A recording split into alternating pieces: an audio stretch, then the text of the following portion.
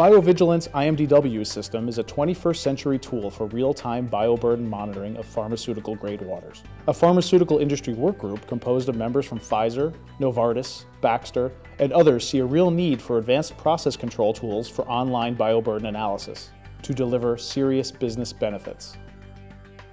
BioVigilant's IMDW system is based on the company's well-developed instantaneous microbial detection technology, first invented for real-time air monitoring.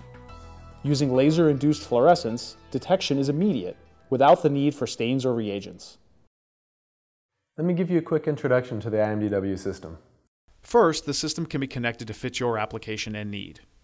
At-line or offline for grab samples, or online for continuous monitoring where IMDW data can offer an early warning of water systems that are drifting out of specification. Today I have a water bottle connected so we can simulate water coming from an online loop. I also have a syringe with fluorescent beads that, when introduced to the line, will mimic biologic particles. On the front panel, you have a very simple to use touchscreen.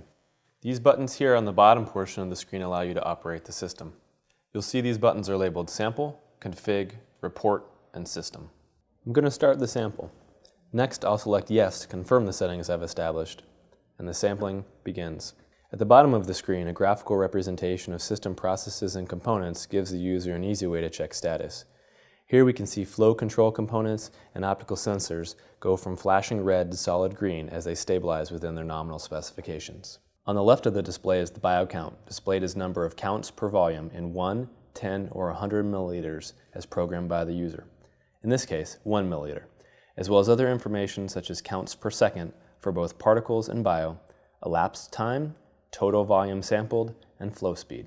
To the right, the display provides the user with a visual illustration of the data being collected while writing it to the database in 1-second increments. These solid lines being charted represent biocounts and total particles, while the horizontal dashed lines are user pre-programmed action, alert, and collection thresholds. Now I'll introduce a bead into the water to simulate a biologic excursion.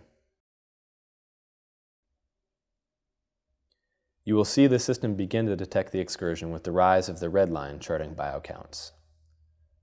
Once an alert or action limit is reached, you'll see the alarm status indicator at the top right of the screen turn yellow as it reaches an alert level or red when it reaches an action level.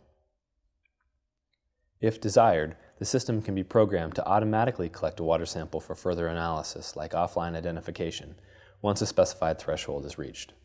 Also, let me share with you a few other features of the IMDW system before I go. First, the IMDW system utilizes advanced software algorithms to differentiate a true microbiologic particle from fluorescent non-biologic interferent particles using signals from 3 internal optical detectors. Also, the software is 21 CFR Part 11 compliant. And the IMDW system can be networked with your manufacturing automation such that it can be controlled remotely. We're ready to bring the business benefits of instantaneous microbial detection to your bottom line. Contact us at biovigilant.com.